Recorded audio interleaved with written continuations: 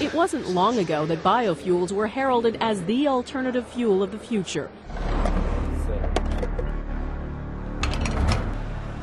Renewable, sustainable, said to release less carbon than gasoline, biofuels seem to check all the green boxes, an apparent ideal solution to the pressing global problems of energy supply and climate change.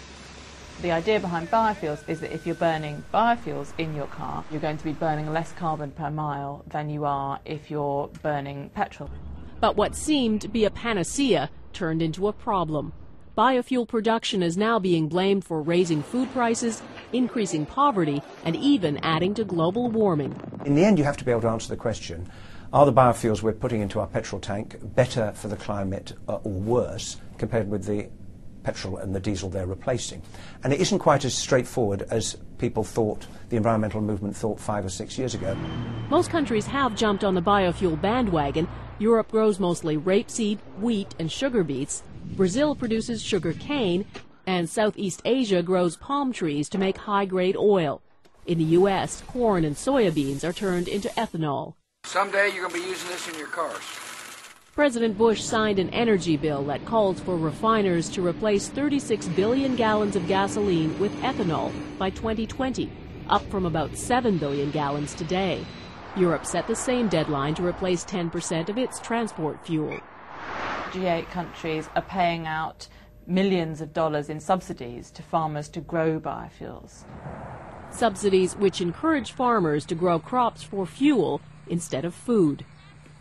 A confidential World Bank report leaked to a British newspaper estimates that the growth in biofuel crops has been responsible for 75% of the rise in food prices in the past 6 years.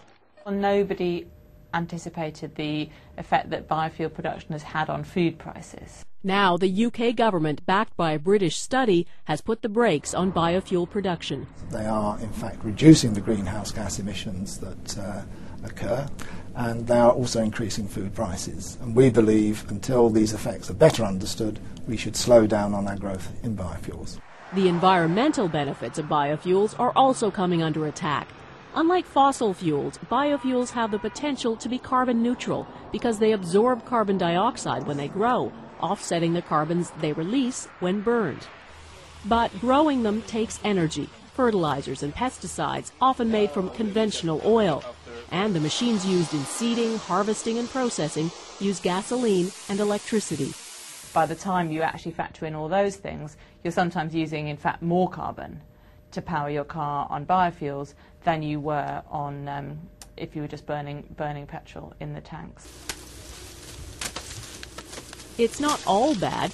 The best performing biofuels, such as ethanol from sugarcane, can deliver 10 times more energy than required to produce them and release a quarter of the carbon emissions compared to gasoline. But a study published last February in Science magazine claims the worst performing biofuels, such as ethanol made from corn, actually increase greenhouse gas emissions.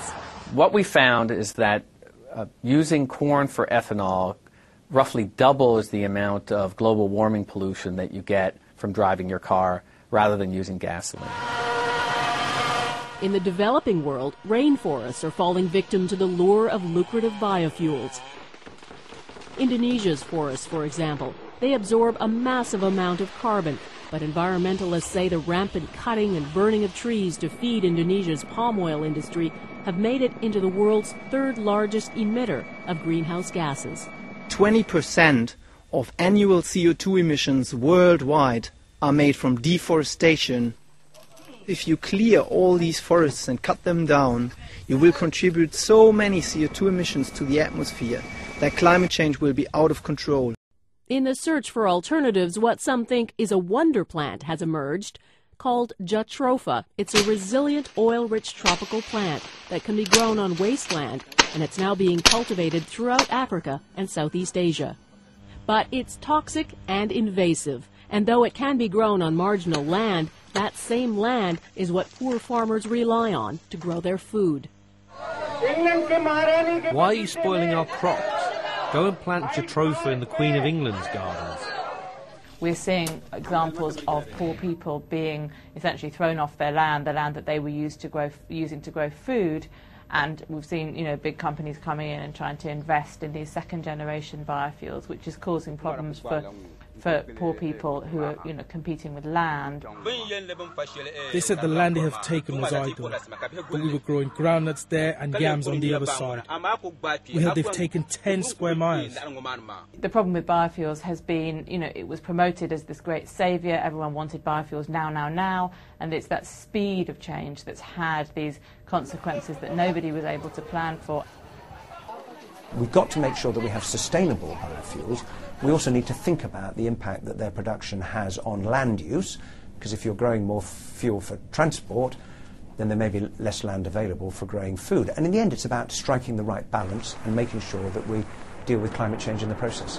Striking a balance, it's become the mantra of those on the forefront of the biofuels debate, how to save the planet but not harm the world's most vulnerable, who themselves contribute little to global warming. Donna Friesen, NBC News.